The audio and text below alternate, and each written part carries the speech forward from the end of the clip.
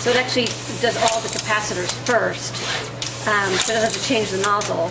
So that's why it does capacitor, capacitor, and then goes to the next board and does those 4 caps. So at the end, it's going to do all the accelerometers.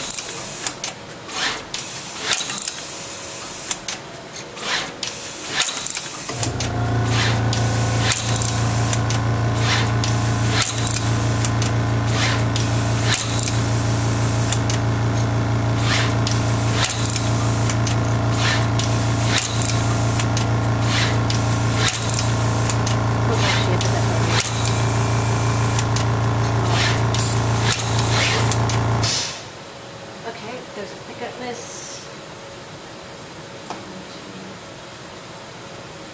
Take this opportunity to show this guy.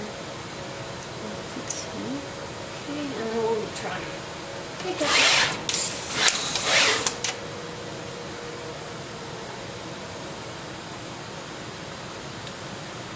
Is the we would put up the pressure a little bit.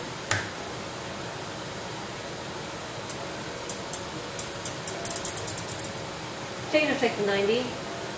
I'll do the tape advance.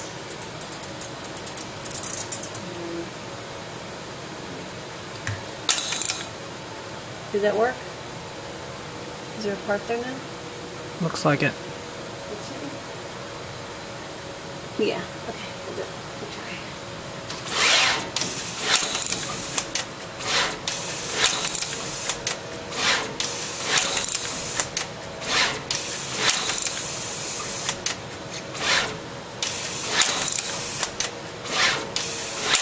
Yeah, and then once we get everything working really well, we can update the speed since it's running a little slower than it already.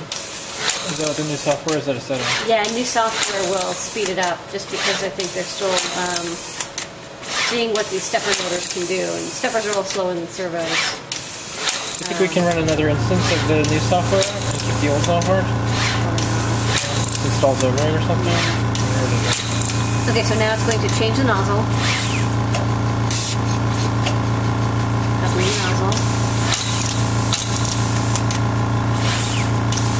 Now it's picking up and depositing the accelerometers.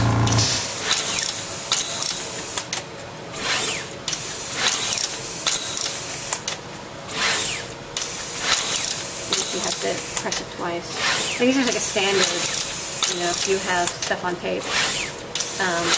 You would have to be like whatever, 1/10 of an inch or something, or 2/10 of an inch or 1/4 inch apart.